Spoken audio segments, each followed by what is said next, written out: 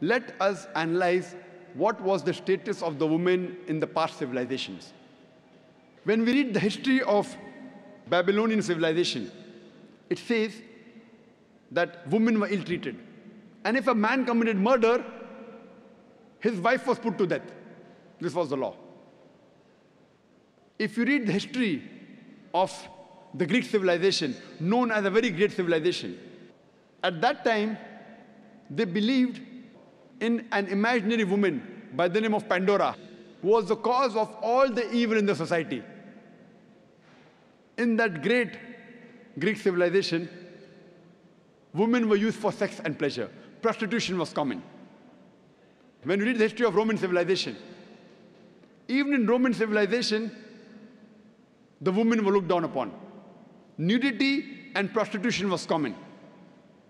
When we read the history of Egyptian civilization, the woman was considered as an evil, and she was called as an instrument of the devil. When we read the history of Arab civilization, before Quran was revealed, the Arabs, very often, they buried the female alive after she was born. Alhamdulillah, summa alhamdulillah.